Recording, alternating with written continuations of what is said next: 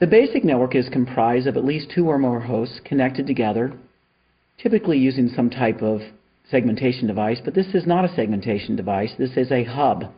This is an icon for a hub which just connects network segments together. If this is Bob and this is Sally, how will they communicate? If you've read my Chapter 1 or will read my Chapter 1, you'll see that I use the Bob and Sally analogy and how they communicate. The first thing that has to happen is name resolution. For example, if Bob types from his command prompt, telnet Sally, the first thing that has to happen is name resolution. Now this is going to occur by either DNS, that's the typical way that happens today, or through what's called a host table that's built on each host. So that's not going to happen too often today. Now, Bob now has Sally's IP address, or what we're going to call a logical address.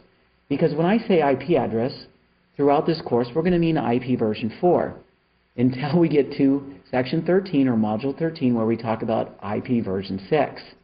Don't get stressed out. It's not that hard. But let's stick with IP version 4 for a long time, for the next 12 modules. Anyways, so Bob has now resolved Sally's IP address and says, okay, I'm telnetting to Sally. Her IP address is 1.1.1.1 or whatever it is. And for him to be able to communicate on the LAN, now this is an Ethernet network. If we're using a hub or even a switch, as we'll find out, this is called a LAN, local area network.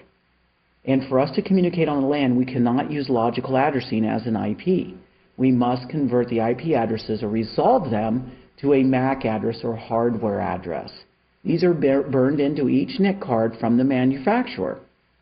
Now, you can override these, but typically we won't do that. So we'll typically use the hardware addresses that come with each PC when they come from the manufacturer. So now, how do we resolve the IP address to hardware address so I can communicate to Sally? Well, we're going to learn about that in Chapter 2, but just for the answer for now, it's called ARP, or Address Resolution Protocol. So Bob now has Sally's IP address. He has her MAC address. Now he can communicate to Sally using this information. Now, this hub is just a multi-port repeater.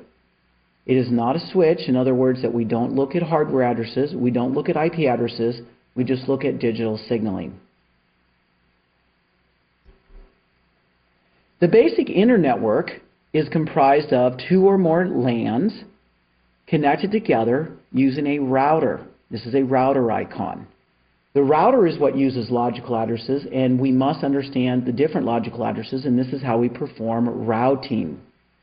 So in Module 6, we're going to talk about IP routing, and that is a basic fundamentals for the CCNA objectives. Remember that this is a routing and switching course, or routing and switching objectives.